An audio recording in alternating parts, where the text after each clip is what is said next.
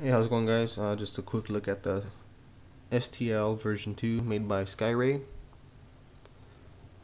This has to be one of the best throwers, budget throwers out there right now.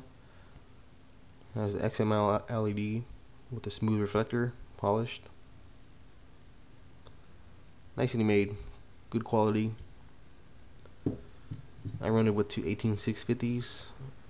Also has an option to remove the extension tube, and you can run either three 16340s or three CR123 batteries.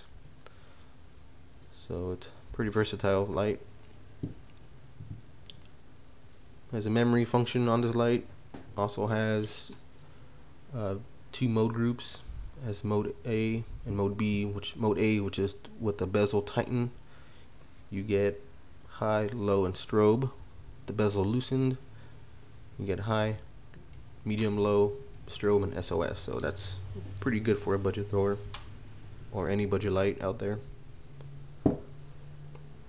Has momentary on activation, and you also could switch through the mode groups with just softly tapping the switch. There's low, strobe, and high. So it's daylight right now, so I'm not going to do any beam shots.